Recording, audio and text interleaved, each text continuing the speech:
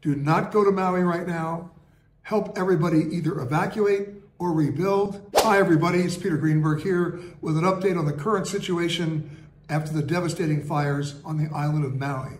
The town of Lahaina no longer really exists. The harbor doesn't exist anymore. The roads have been closed. It's basically a triage area as people are still managing to evacuate, and the death count continues to rise.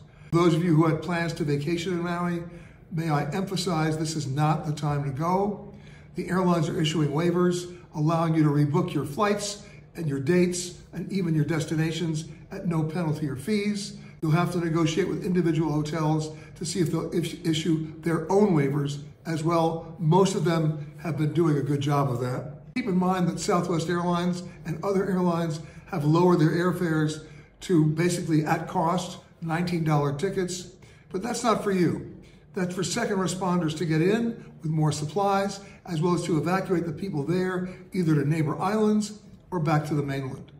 There are ways that you can help, ranging from Maui First, the Maui First Fund, Maui Strong, and of course the American Red Cross. If you're donating to the American Red Cross, make sure you say it's earmarked for Maui, Hawaii relief. Do not go to Maui right now.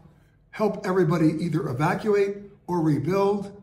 The rebuilding process is going to take at least 5 years, but there will be a time in the not too distant future, I'm saying about 6 months from now, when I will encourage you to go back to Maui, not just to lay at the beach or be at the resort, but to be on the ground and help out in any way you can as well.